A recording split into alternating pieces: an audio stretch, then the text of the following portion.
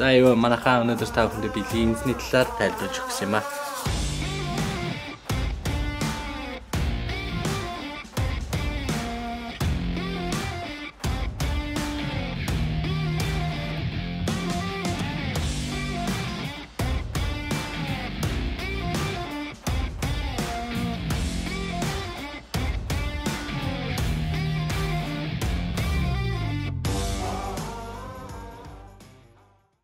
За ингээд линзийг бол дотор нь хоёр ангилна. Zoom линз буюу сундаг линз байгаа.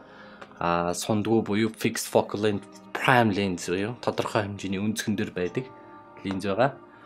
Zoom линз нь юугаараа даван гэхлээр тодорхой нэг хэмжээний өнцөгт баригдахгүй. Жишээлбэл миний энэ линз бол 24-өөс 70-ийн хэмжээтэй линз байна. Энэ юугаараа давуу талтай гэхлээр ямар нэгэн хурдан юм шүүт хийх ч юм уу, running gun гэж хэлдэг те, хурим ёслол ч юм уу, event ч юм уу, ямар нэгэн ёслолын ажиллагаа дээр линзээ байн солих шаардлага байхгүй. Энэ өөрөө татдаг байгаа. Prime lens нь юугаараа давуу юм гэвэл тодорхой хэмжээний өөр ингэсэн өнцгтэй байгаа. Зөвхөн тэр өнцгөндөө тааруулж бүх шилмэлийн хийсэн болохоор маш хурц. Zoom линзийг бол илүү хурц, том онгойдог. F-stop нь бол бага гэсэн үг. 1.4-тэй, 1.8-тай ч гэх чид 2.8-тай ч юм уу те. Zoom линз бол ер нь хамгийн багадаа 2.8-тай байгаа. Гэхдээ сүүлийн үед бол 2-тай шинэ линз л гарсан гэсэн. Линзний үнц нь яг юундээ байдгийг гэвэл энэ F number буюу те iris-ний онгоолтоос хэр том онгоох уу гэдгээс шалтгаалж байгаа. Тэр нь бол 2.8 бол сайндаа орно. Ер нь бага байх тусмаа бол айгуу сайн. F number нь бага байх тусмаа том онголтоор илүү их гэрэл орно гэсэн үг. Тийм болохоор та ямар нэгэн линз авах юм бол хэр сайн татдагтаа биш, хэр их гэрэл оруулдаг вэ гэдгийг анзаарах хэрэгтэй. Тэгээд линзэн дээр, zoom линзэн дээр бол бас F number нь бол зөвхөн нэг номер дээр биш. Жишээлбэл 3.5-аас 5.6 ч гэдэг юм уу, ингээд сунах тусмаа гэрэл бүдгэрж орно гэсэн үг байгаа. Та тийм болохоор тэрийг сайн анхаараарай. 2.8-тай линз бол нэг үгээр хэлбэл жишээлбэл 24-70 гэдэг линз байлаа гэхэд 24 дээрээ ч F 2.8-аар 70 дээрээ ч 2.8-аар байх юм бол маш сайн линз буюу гэрэл орох хэмжээ нь бол өөрчлөгдөхгүй гэсэн үг. Бас нэг сонирхолтой юм хэлэхэд F number нь багасах тусмаа focusing distance буюу те фокус дах хэмжээ нь багасж ирдэг байгаа. Та 1.4 дээр бол маш бага хэмжээнд фокусна гэсэн үг. Одоо намайг харж байгаа бол миний одоо энэ дуран бол 1.8-тай дуран байгаа. 50 мм-ийн арын background юм уу гэрэл тэр гэрэл эднэр бол жоохон бүдэг бүрсэж байгааг бол та анзарж байгаа. Хэрвээ би улам ойртох юм бол те камертаа улам ойртох юм бол улам focusing distance буюу те фокус нь улам багасж ирдэг байгаа. Хэрвээ би холдоод background дээр очих юм бол би background-аас бол ялгарч гарч чадахгүй гэсэн үг байгаа. Тийм болохоор focusing distance бол холдох тусмаа бол томроод, ойртох тусмаа бол нарийсдаг байгаа. Мөн тоон багасах тусмаа бас багасдаг байгаа. F 14 дэх юм бол бүх юм ч одоо нэлээд өргөн хэмжээтэйгээр фокусддаг ч юм уу те. Бүх юм фокустой ордог. Өнцгний хувьд бол линз болгон өөр ингэсэн онцлогтой байгаа. Та юу авах гэж байгаасаа шалтгаалаад тэрэндээ тохируулж та линзээ авах хэрэгтэй. Жишээлбэл өргөн линз буюу 10-аас 14 ч юм уу 18 ч юм уу өргөн бага номертой өргөн линзийг бол байгалийн зураг ч юм уу маш их том хэмжээний юм өргөнөөр авахд ашиглахад бол зориулагдсан байгаа. Дунд хэмжээ буюу 35-аас 85-ийн хооронд бол хүний зураг ч юм уу те portrait зураг ч юм авах бол маш их тохиромжтой байгаа. Яагаад гэвэл өргөн дурангууд нь бол distortion буюу те хэрвээ өргөн дурангаар хүнийг ойрхон хэмжээтэй авах юм бол царайгийн distortion ингээ бөөрн хийлээд дүрсийг бол алдагдуулдаг байгаа. Тийм болохоор portrait дуранд бол 50-аас дээш авахыг бол зөвлөж байна. Тэгэхдээ өргөн дурангаар ч гэсэн бас авч болно. Камертайгаа их ойрхон байхлаар distortion үүсдэг. Хол байгаа тохиолдолд бол бага үүсдэг байгаа. Телефото линз буюу өшөөх юмыг нааш нь татаж авчирдаг линз бол 100, 200, 300, 400 гэдээ явахаараа спорт ч юм уу те байгалийн ан амьтан ч юм уу те онцгой нөхцөлд авдаг линзнүүд байгаа. Тийм болохоор та хэрэг сайн татдаг дуранг өөртөө авахыхсаа илүү аль тохирох вэ гэдгийг өөрөөр сонгороо. Хүмүүсийн бас буруу ойлголт байгаа. Хэр сайн татдгаараа илүү сайн дуран гэж боддог. Энэ бол үгүй шүү. Татдаг дуран бол ер нь их ашиглах хэрэгцээ бол багтаа. Шувууны зураг ч юм уу, арслангийн зураг ч юм уу, ан амьтан ч юм уу, спорт хөл өмгийн ч юм те ойртож болохгүй юм дээр ч юм уу те эсвэл хөршигөө дурандах ч юм уу те тиймэрхүү юм дээр л та татдаг дурангуудыг ашиглаарай. Тэгвэл 270-аас 200 бол хуримч юм уу аль биесны ажиллагаанд бол маш хэрэгтэй дуран байгаа. Миний хувьд бол надад бол 24-70 гэдэг ийм Sony-гийн дуран байдаг. Энийг би яагаад өөр ашигладаг гэхээр 2470 f номер нь 2.8-тай. Энийг бол ямар нөхцөлд линзээ солимооргүй те танд өргөн дуранч байж болно. 24 бол нэлээ өргөндөө орчин те өргөн өнцгтөө орчин. 70 гэхээр нэлээ хүний зураг мөрөгч юм те портрет авах юм бол нэлээ бас жоохон татчихна.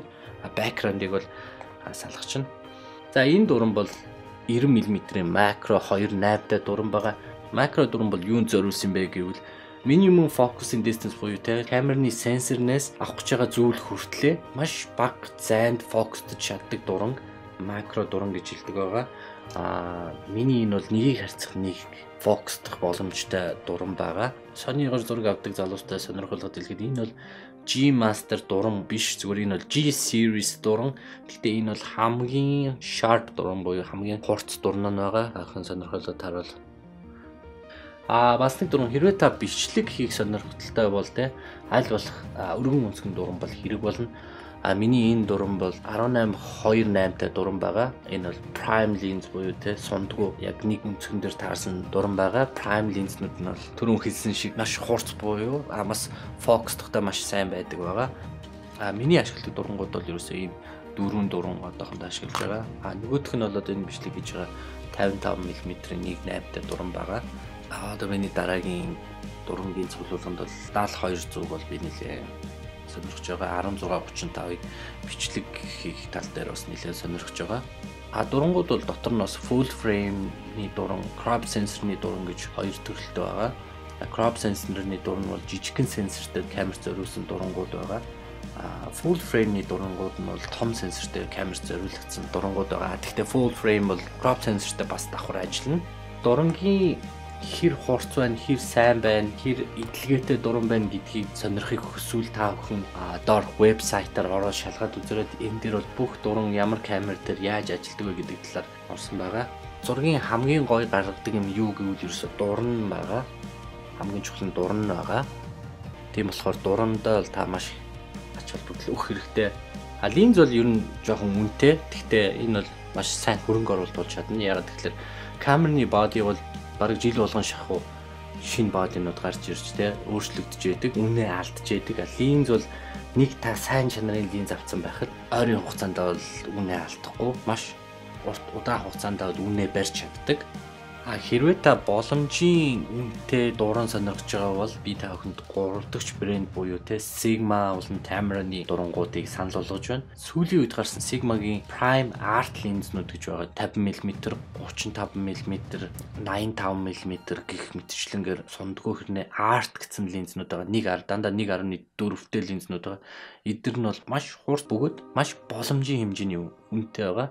Хэрвээ та Canon камертай бол Canon зориулсан байгаа, Nikon бас байгаа. Sony зориулсан бас өөрсдөнд нь тохируулсан линзнүүд байгаа.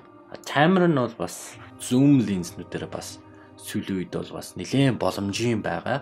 Гэхдээ мэдээж Tamar ч байна уу, Sigma ч байна уу, өөрийнхөө линз Sony-тэй бол Sony-гийн линзийг бол Sony-д ашигласан шиг гүйцэхгүй, Canon-тай бол Canon-ы линзийг Canon-д ашиглаж байгаа шиг гүйцэхгүй. Яагаад гэвэл энэ 3 дахь брэнд гэдэг утгаараа гэхдээ та ашиглаж чадах юм бол маш хурц бөгөөд сайн хэмжээний сайн зураг авах боломжтой линзнүүд байгаа. Зарим ганц нэг бас фокусын дээр ч юм уу те автофокусын дээр бас ганц нэг дутагдaltaй чанарууд байгаа ч гэсэн маш хурц сайн боломжийн хэмжээний үнэндээ таарахаар маш боломжийн линзнүүд байгаа. Хэрвээ та Canon-ы дуран сонирхдаг бол та бүхэн анзаарсан бол ингээ Canon-ы улаан бөгчтэй линзнүүд байгаа. Энэ бол L glass буюу Canon-ы маш дээд зэрэглэлийн хийгдсэн линзнүүд нь байгаа. Жохон үнэтэй. Гэхдээ маш хамгийн сайн чанарын дурангууд нь бол тийм энэ дээр юм улаан бөгчтэй L glass-ууд, тийм luxury тийм үнэтэй дурангууд байдаг. Sony-ны хувьд бол энэ дээр юм хажуу дээр G үсгтэй буюу те G master линзнүүд байгаа.